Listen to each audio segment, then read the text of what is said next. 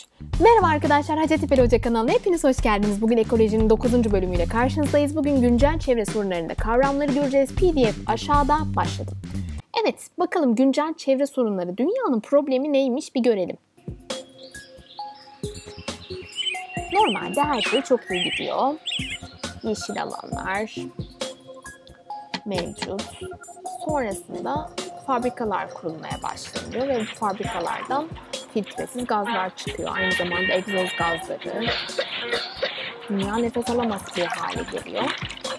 Ve yine filtresiz dökülen atıklar dünyanın yok olması tehlikesiyle karşı karşıya kalmasına neden oluyor.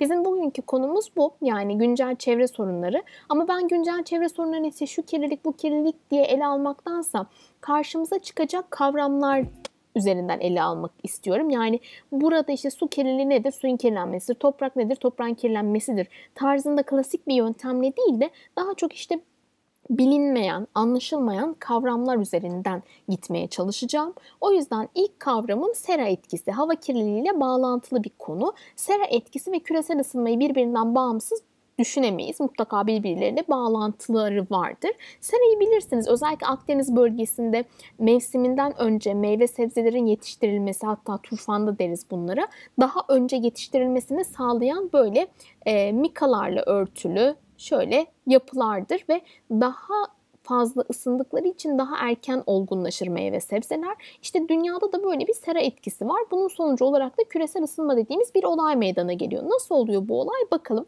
Burası atmosfer, burası dünya. Güneşten gelen ışınlar normalde bir kısmı daha dünyaya değer değmez dünyadan ayrılıyor. Bir kısmı ise arkadaşlar dünyaya değdikten sonra ne yapıyor? Yansıyor, gidiyor. Ama bazı gazlar var ki bu gazlar önemli isimleri. Metan, azot oksitler, ozon, kloroflorokarbon, karbondioksit. Bu gazlar gelen güneş ışınlarının dışarıya gitmesini engelleyip içeride sürekli bu ışınların yol almasına, yani dışarı çıkmasına engellendiği için o ışınları tutuyorlar. Bu atmosferin olması gerektiğinden daha fazla ısınmasına neden oluyor. Buna da biz küresel ısınma diyoruz. Bunun sonucu olarak da tabii ki işte buzullarda erimeler, verimli tarım arazilerinin bunlar sonucu yok olması, iklimin değişmesi gibi sonuçlar meydana gelebiliyor. Geldim karbon ayak izine, yine hava kirliliğiyle bağlantılı bir konu. Bu da yeni bir kavram. Çokça soru görüyorum kaynaklarda. Bireyin atmosfere salınımına neden olduğu 1 yıllık karbondioksit miktarına biz karbon ayak izi diyoruz. Bunlar neler olabilir? İşte petrol yakmak olabilir, personel ihtiyacı karşılamak için olabilir, geri dönüşüm için olabilir, atıklar için olabilir. Örneğin 32 saat bilgisayarınızı çalıştırdığınızda 1 kilogram kadar karbondioksit eklemesi yapıyorsunuz atmosfere. O yüzden arkadaşlar karbon ayak izi dışarıya karbon çıkaran her şey karbon ayak izimizi oluşturuyor. Geldim ozon kirliliği ve ozon tabakasındaki incelmeye. Şimdi iki tip ozonumuz var. Bir kötü ozon, bir iyi ozon. Kötü ozon dediğim kavram şu. Atmosferde arkadaşlar biriken egzoz gazları kirli hava ile birleştiğinde ozon meydana geliyor. Bu ozon kötü bir ozon. Hani şöyle diyoruz ya, ozon tabakası inceldi. İşte ne güzel, ozon tabakasını bundan arttırır o zaman diye düşünebilirsiniz. Bunlar ozon tabakasının bulunduğu yere kadar çıkamayan ozon gazları. Yani daha aşağıda kalan ozon gazları ve kötü ozon gazları. Neden kötü? Çünkü insanların işte daha zor nefes almasına, astımın, bronşitin artmasına, aynı zamanda gözde böyle kanlanmaların olmasına neden olan bir ozon tabakası bu arkadaşlar. Bu tabakaya ozon kirliliğini sonucunda oluşuyor ve biz buna kötü ozon diyoruz. İyi ozon ne? İyi ozon dediğimiz kavram ise güneşten gelen zararlı ışınlara, ki biz bunlara ultraviyole ışınlar diyoruz. Bu ışınlar zararlı ışınlar ve bunları tutan tabakaya biz iyi ozon diyoruz. Peki bu tabakanın incelmesi o zaman bize problem yaratan. Bu tabakanın incelmesini sağlayan gazımız da özellikle kim? Kloroflorokarbon. Nerelerde var? Özellikle deodorantlarda, buzdolaplarında, klimalarda oldukça var. Bunların da kullanımının azaltılması gerekiyor. Yani baktığımda o zaman iki tip ozon var. İlk tipim kötü ozon, 20 kilometreye kadar olan kısmı oluşturuyor. İyi ozon dediğimde yaklaşık işte 20 ile 30 arasındaki kilometreyi oluşturan ozon. İyi ozonu arttırmaya çalışıyorum ki ozon deliği zaten son yıllarda kapandı biliyorsunuz. Burada da kötü ozon var. Kötü ozonu arttırmamak için de elimizden geleni yapmalıyız diyoruz.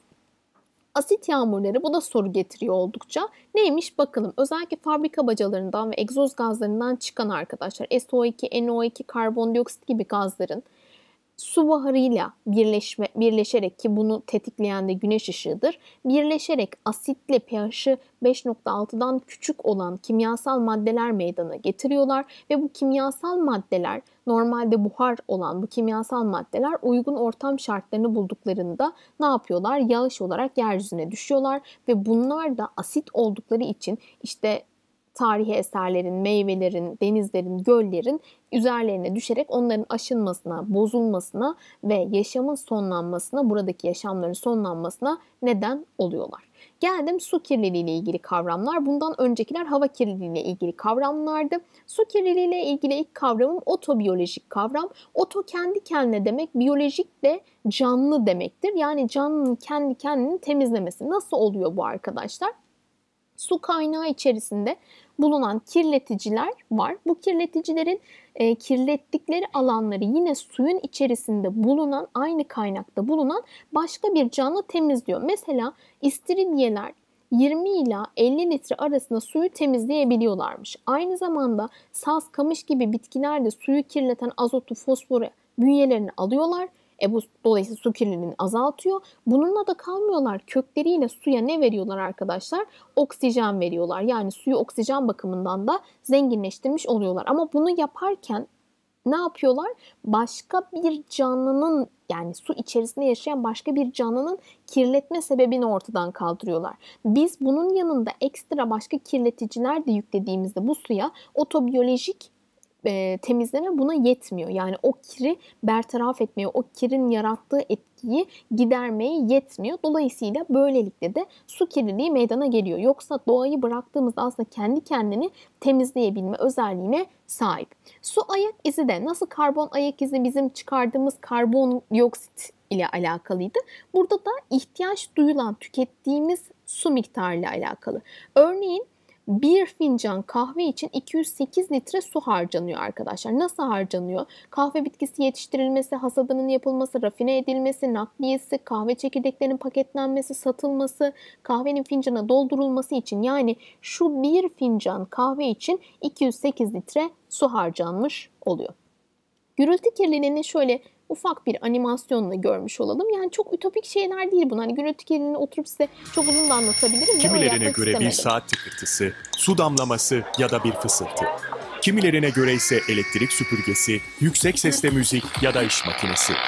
Kişiden kişiye göre değişse de gürültünün genel olarak insan sağlığı üzerindeki etkileri, ürkütücü ya da konsantrasyon bozucu gibi psikolojik etkiler, olumsuz iş performansı ya da bulantı gibi fizyolojik etkilerdir.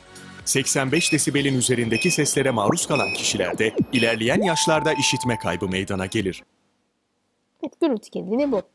Işık kirliliği bu son yıllarda çıkan bir kirlilik. Normalde yoktu biliyorsunuz. İşte özellikle büyük şehirlerde yanlış aydınlatmadan kaynaklı olarak böyle bir ışık kirliliği de meydana geliyor arkadaşlar. Bu da hem enerjilerimizi boşuna harcamamıza hem de gözümüzün yorulmasına sebep olabiliyor. Evet. Kavramları dediğim gibi daha çok açıklamaya çalıştım. Böyle işte toprak kirliliği de vardı, daha bahsetmediğimiz radyoaktif kirlilik ve besin kirliliği de vardı. Ama yani bunlar ismiyle müsemmalar. Yani radyoaktif kirlilik nedir? Radyoaktif olan maddelerin yaydığı kirliliktir. Özellikle işte radyasyon kirliliğidir. Besin kirliliği nedir? Besinlerde kullanılan ilaçların, besinleri yetiştirilirken kullanılan ilaçların bizim üzerimizde yarattığı olumsuz etkidir. Bunların hepsi arkadaşlar birbirleriyle bağlantılı ama dediğim gibi ben daha çok kavramlar üzerinden gitmeye çalıştım. O yüzden bu kavramları biraz daha önemsediğim için bu kavramları sizlere aktarmaya çalıştım. Umarım faydalı olmuştur. Umarım daha önce bilmediğiniz, görmediğiniz şeyleri ufak da olsa öğrenmişsinizdir ya da biliyorsanız tekrar etmiş oldunuz.